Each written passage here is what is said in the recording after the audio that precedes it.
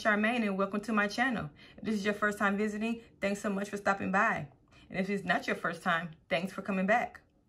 Today, I'm going to show you how you can print bigger when using Cricut Design Space.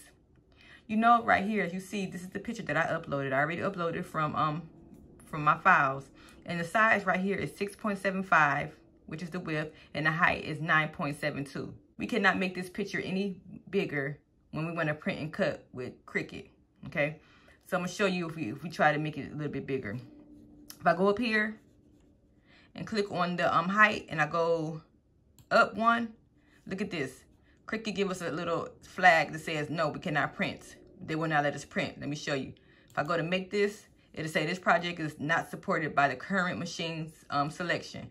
To resolve this, you must adjust the effective layers, okay? So let me go ahead and go back, and then we go back down to 9.2. Well, it went back down to 9.1. And see, now I'm able to cut and print. Let me show you. See, now it's ready. But look how small that is. That is smaller than 8.5 by 11 page piece of paper. What if you want a bigger image? What if you have a shirt that you have to make for someone and they wear a 4X or a 5X?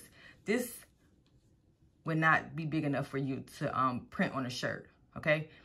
And you know, we not only print and cut with Cricut, you can also sublimate, okay? So this picture would not work because it's not big enough. So let's cancel this out. And let me show you how to make it bigger, okay? What you have to do is you can print this image out on Silhouette, or you can print this image out on WordPerfect. Silhouette prints up to 13 by 19. And WordPerfect, I'm not sure the exact measurements, but it's bigger than this. I screenshot it. Command-Shift-4, highlight what I want, and bam, there it goes. It'll go ahead and save it to my desktop. So I know that this is gonna be on my desktop. So you can either do it this way with a Mac, or you can also go to Make It, right-click on it, and you can just push Save As right here. You can do this on a Mac too, but you can also do this on a regular PC, okay? But I think the screenshot is better for me, okay? So I'm gonna go ahead and cancel this out. And now that I know this is saved on my desktop, I'm gonna show you how to get into Silhouette.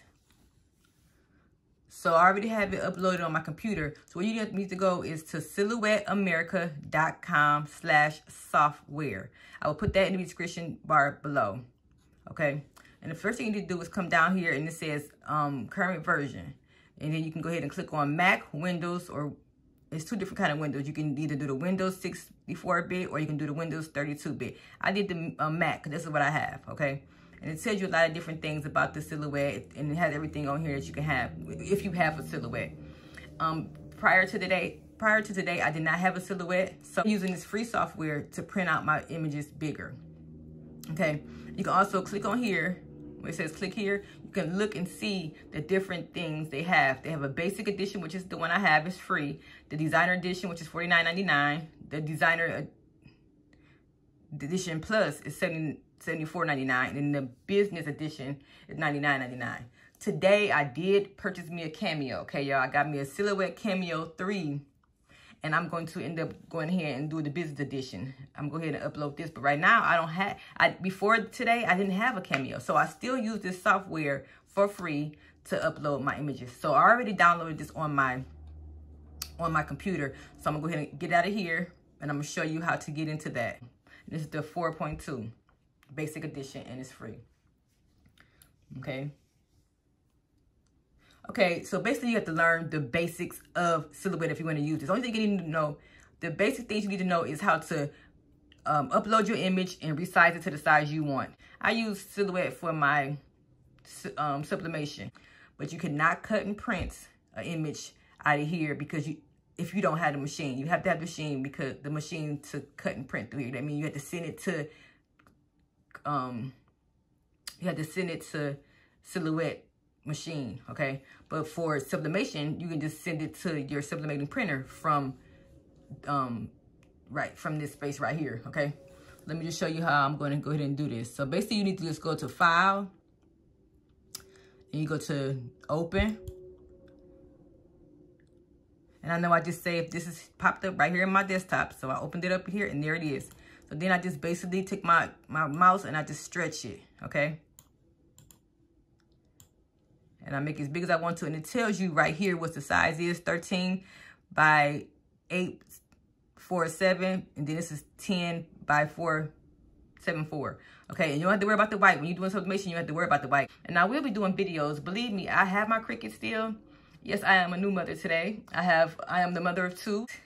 The Silhouette Cameo 3 and the Cricut Explorer Air 2. And I'm a proud mother. So yes, I do have both of them. Believe me, I'm still going to bring those videos to you for Cricut. And I'm also going to start bringing videos for the Silhouette Cameo 3.